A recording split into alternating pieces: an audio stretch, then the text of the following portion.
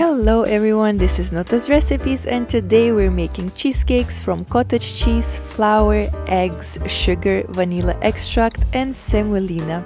You can find the exact ingredient proportions in the description down below. Start by blending cottage cheese with eggs. If you have a mixer, great, use it, but if you don't stress it, you can use your hands.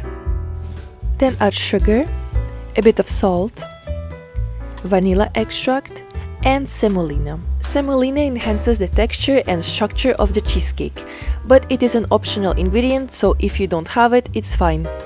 Once everything is blended well, add flour and mix until you get a smooth consistency like I'm showing you here.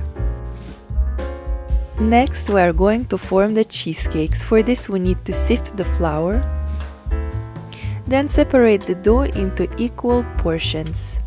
Dip your hands in the flour so that the dough doesn't stick to them. And then roll the dough in the flour to form the cakes. Then flatten the cheesecakes into a small disc. This way they will keep their shape when cooking and they will be cooked more evenly. This is what you should get. Then cook your cheesecakes on medium heated oil.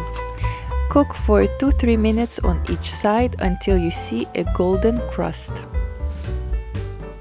Then turn them around again and cook on very low heat under closed lid for another 2 to 3 minutes.